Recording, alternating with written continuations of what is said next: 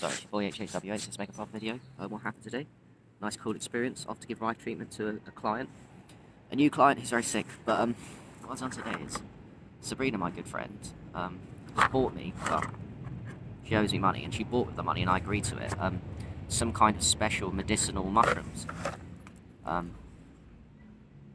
You know, they've got ingredients: cacao nibs, coconut oil, coconut sugar, carob, hazelnut, cinnamon, lion's mane, turkey tail, niacin B3, so niacin B3 hush, monatomic gold, and magic. And I forgot. Magic means magic mushrooms, and I forgot that she said there's a small amount of microdosing mushrooms inside these. So I thought it was all medicinal, and I forgot about the magic part. So it says here don't eat more than 2 at a time, because the niacin flush can go on and off them. So what do? Being listed girl Harry, and forgetting it's microdosing mushrooms,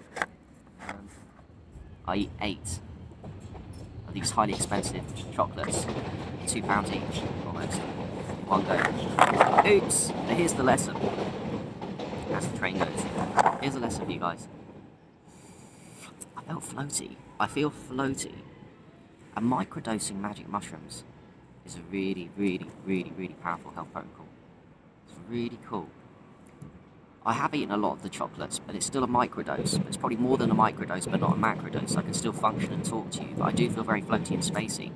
And this microdosing primarily of mushrooms, which I'm feeling right now, a bit more than a microdose, reminds me of something that we all live with, which is a low-level hum of stress, like a little refrigerator of stress that we all have, especially us in the community that are traumatized. I think we carry it more. But if we're being honest, normal people do. The red pillars, whatever. We all carry this low-level hum of like refrigerator-sounding noise, especially when we do jobs we don't love, especially when we're surrounded by people we don't know too long, we don't socialise and talk. And with us, with our trauma, we go inwards. We can't be around our friends. It's just what reminds me of it is this, because I feel the opposite. When I'm walking around now doing my normal business, which I can do anyway, but I'm always carrying this low-level hum of stress. Now it's been removed somewhat. It's been lifted. The veil of stress has been lifted, but I can still function. I'm not completely high and off my face, but the low level of stress has gone. So now it reminds me that I'm always carrying it, but it's something I get used to, which is why I'm making this video. We're always used to stress. Different levels, but it's taken away with microdosing magic mushrooms. And you can experience deep relaxation, deep presence. The ego's still there, you can still function. But it's amazing. I guess I'm tapping into what it's like to be a normal person somewhat. Even though they have their version of low-level humps of stress.